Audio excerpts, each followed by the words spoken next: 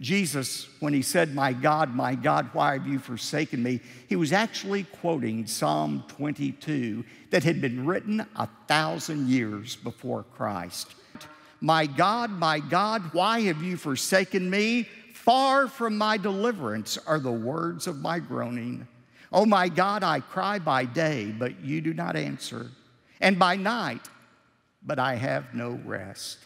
David was struggling with a problem that Jesus had to wrestle with, Paul had to wrestle with, and probably you have wrestled with as well, and that is unanswered prayer.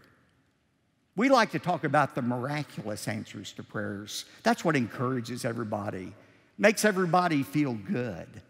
But I think if we were all honest today, we would say more of our prayers go unanswered than answered. We don't want to admit to it, but it's true.